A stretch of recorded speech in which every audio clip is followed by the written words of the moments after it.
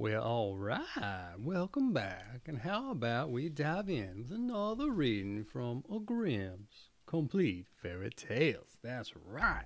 But first, we got to set the mood with the lights and get that fire crackling and that harp a buzzing.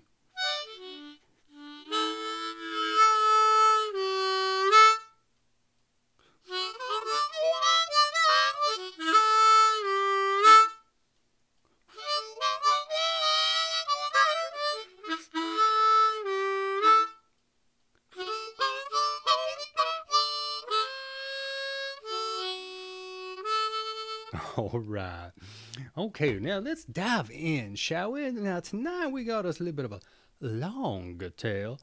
So get you your bourbon, get you your snacks, maybe your chocolate covered raisins or a snack bar of sorts. I don't care. Just pause the video, then come back and we will dive in with the water of life. All right.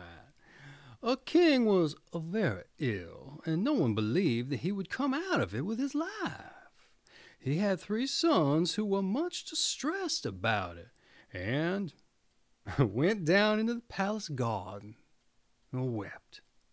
There they met an old man who inquired as to the cause of their grief, and they told him that their father was so ill that he would most certainly die, for nothing seemed to cure him. And then the old man said, I know of one more remedy, and that is the water of life. And if he drinks it, he will become well again. But it is hard to find. And the eldest said, I will manage to find it. And he went to the sick king and begged to be allowed to go forth in search of the water of life, for that alone could save him. No, said the king, the danger of it is too great. I would rather die. But he begged so long that the king consented. The prince thought in his heart, if I bring the water, then I shall be the best beloved of my father, and shall inherit the kingdom. So he set out, and when he had ridden forth a little distance, a dwarf stood there in the road and called to him and said, Whither away so fast? Silly shrimp, said the prince, very haughtily. It is nothing to you, and rode on. But the little dwarf had grown angry, and had wished an evil wish. And soon after this the prince entered a ravine. And the further he rode, the closer the mountains drew together, and at last the road became so narrow that he could not advance a step further. It was impossible either to turn his horse or to dismount from the saddle, and he was shut in there as if in prison. And the sick king waited long for him, but he came not. And then the second son said, Father, let me go forth to seek the water, and thought to himself, if my brother is dead, well, then the kingdom will fall to me. And at first the king would not allow him to go either, but at last he yielded. And so the prince set out on the same road that his brother had taken. And he too met the dwarf, who stopped him and asked whether he was going in such haste. Little shrimp, said the prince, that is nothing to you, and rode on without giving him another look. But the dwarf bewitched him, and he, like the other, got into a ravine and could neither go forwards nor backwards. So fair, haughty people. And soon the second son also remained away, and the youngest begged to be allowed to go forth to fetch the water, and at last the king was obliged to let him go. And when he met the dwarf, and the latter asked him whether he was going in such haste, he stopped, and he gave him an explanation, and said, I am seeking the water of life, for my father is sick unto death. Dost thou know then where that is to be found? No, said the prince. And then said the dwarf, as thou hast borne thyself politely, and not haughtily like thy false brothers, I will give thee the information, and tell thee how thou mayest obtain the water of life. It springs from a fountain in the courtyard of an enchanted castle. But thou wilt not be able to make thy way of it if I do not give thee an iron wand and 2 small loaves of bread.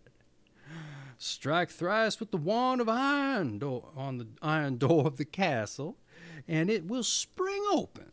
Inside lie 2 lions with gaping jaws, but if thou throwest a loaf to each of them, they will be quieted. Then hasten to fetch some water of life before the clock strikes 12, else the door will shut again, and thou wilt be imprisoned. The prince thanked him, took the wand and the bread, and set out on his way. And when he arrived, everything was as the dwarf had said. The door sprang open at the 3rd stroke of the wand, and when he appeased the lions with the bread, he entered into the castle, and came to a large and splendid hall, wherein sat some enchanted princes, whose rings he drew off their fingers. A sword and a loaf of bread were lying there, which he carried away. After this he entered a chamber in which was a beautiful maiden, who rejoiced when she saw him, kissed him, and told him that he had delivered her, and should have the whole of her kingdom, and that if he would return in a year, their wedding should be celebrated. Likewise she told him where the spring of the water of life was, and that he was to hasten and draw some of it before the clock struck 12. Then he went onwards, and at last entered a room where there was a beautiful newly made bed, and he was very weary. He felt inclined to rest a little, so he lay down and fell asleep. When he awoke, it was striking 11:45. And he sprang up in a fright and ran to the spring, drew some water up in a cup which stood near, and hastened away. But just as he was passing through the iron door, the clock struck 12, and the door fell to with such violence that it carried away a piece of his heel. He, however, rejoicing at having obtained the water of life, went homewards, and again passed the dwarf. When the latter saw the sword and the loaf, he said, With these thou hast won great wealth, and with the sword thou canst slay whole armies, and with the bread will never come to an end. But the prince would not go home to his father without his brothers, and said, Dear dwarf, canst thou not tell me where my 2 brothers are? Well, they went out before I did in search of the water of life, and have now returned. They are imprisoned between 2 mountains, said the dwarf. I have condemned them to stay there because they were so haughty. And then the prince begged until the dwarf released them. And he warned him, however, and said, Beware of them, for they have bad hearts. When his brothers came, he rejoiced. He told them how things had gone with him, and that he had found the water of life, and had brought a cupful away with him, and had delivered a beautiful princess who was willing to wait a year for him, and then their wedding was to be celebrated, and he would obtain a great kingdom. After that they rode on together, and chanced upon a land where war and famine reigned. And the king already thought that he must perish, for the scarcity was so great. And then the prince went to him and gave him the loaf, wherewith he fed and satisfied the whole of his kingdom. And then the prince gave him the sword also, wherewith he slew the hosts of his enemies, and could now live in rest and peace. The prince then took back his loaf and the sword, and the 3 brothers rode on. After this they entered 2 more countries where war and famine reigned, and each time the prince gave his loaf and his sword to the kings, and had now delivered 3 kingdoms. And after that they went on board a ship and sailed over the sea. And during the passage the 2 eldest conversed apart, and said, The youngest has found the water of life, and not we, and for that our father will give him the kingdom which belongs to us. and he will rob us of all our fortune. They began to seek revenge and plotted with each other to destroy him. And they waited until once when they found him fast asleep, and then they poured the water of life out of the cup and took it for themselves. But into the cup they poured salt sea water. Now therefore, when they arrived at home, the youngest took his cup to the sick king in order that he might drink out of it and be cured. But scarcely had he drunk very little of the sea salt water than he became still worse than before. And as he was lamenting over this, the two eldest brothers came and accused the youngest of having intended to poison him, and said that they had brought him the true water of life and handed it to him. He had scarcely tasted it. When he felt his sickness departing, they became strong and healthy as the days of his youth. After that, they both went to the youngest, mocked him, and said, "You certainly found the water of life, but you have had the pain, and we the gain. You should have been sharper and should have kept your eyes open. We took it from you while you were asleep at sea, and when a year's over, one of us will go and fetch the beautiful princess. But beware that you do not disclose aught of this to our father. Indeed, he does not trust you. And if you say a single word, you shall lose your life into the bargain. But if you keep silent, I shall have it. You shall have it, rather, as a gift." The old king was angry with his youngest son, and thought he had plotted against his life. So he summoned the court together, and had sentence pronounced upon his son that he should be secretly shot. And once the prince was riding forth to chase, suspecting no evil, the king's huntsman had to go with him. And when they were quite alone in the forest, the huntsman looked so sorrowful that the prince said to him, "Well, dear huntsman, what ails you?" And the huntsman said, "I cannot tell you, and yet I ought." Then the prince said, "Say openly what it is. I will pardon you." "Alas," said the huntsman, "I am to shoot you dead. The king has ordered me to do it." And then the prince was shocked and said, "Dear huntsman, let me live. There, I give you my royal garments. Give me your common ones in their stead." The huntsman said, "I will willingly do that. Indeed, I should not have been able to shoot you." They exchanged the clothes, and the huntsman returned home. The prince, however, went further into the forest. After time, 3 wagons of gold and precious stones came to the king for his youngest son, which was sent by 3 kings who had slain their enemies with the prince's sword, and maintained their people with his bread, and who wished to show their gratitude for it. The old king then thought, "Can my son have been innocent?" And he said to his people, "Would that he was still alive! How it grieves me that I have suffered him to be killed." "He still lives," said the huntsman. "I could not find it in my heart to carry out your command," and told the king how it happened.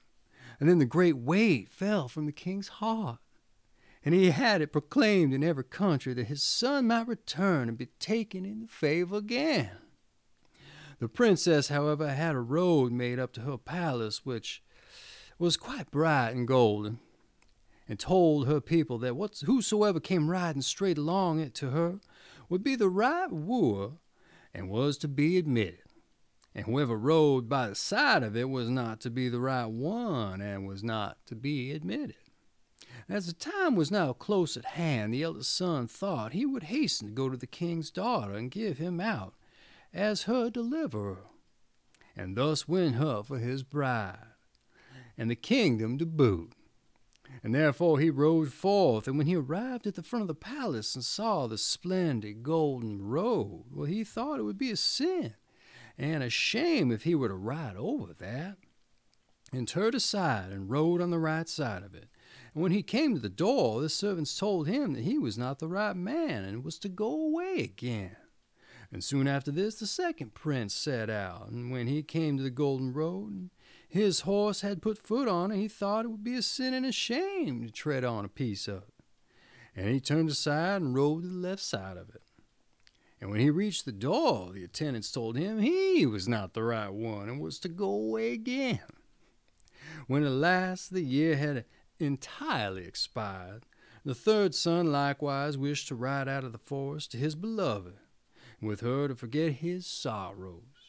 And so he set out and thought of her so insistently, and wished to be with her so much, that he never even noticed the golden road at all.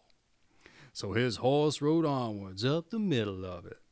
And when he came to the door, it was opened, and the princess received him with joy, and said he was her deliverer, and the lord of the kingdom, and their wedding was celebrated with great rejoicing.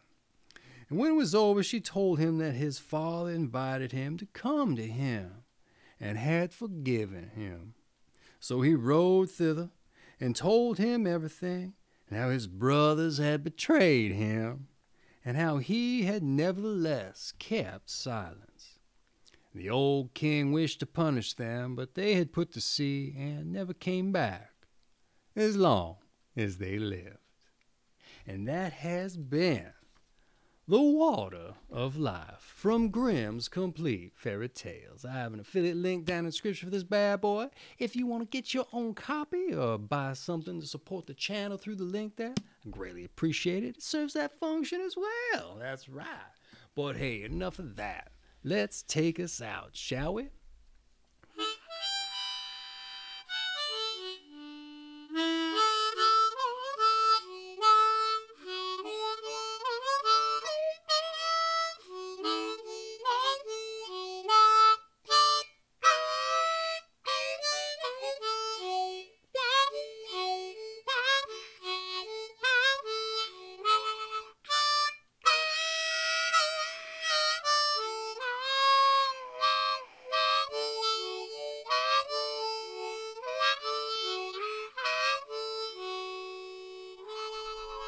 All right. I hope you enjoyed yourself in that Grimm's Complete Fairy Tale, and you come back for another one. Kisses to the missus, and a tip of my hat to your old cat. You take care now. You hear? You understand? Well, you better. I hope you do. All right now.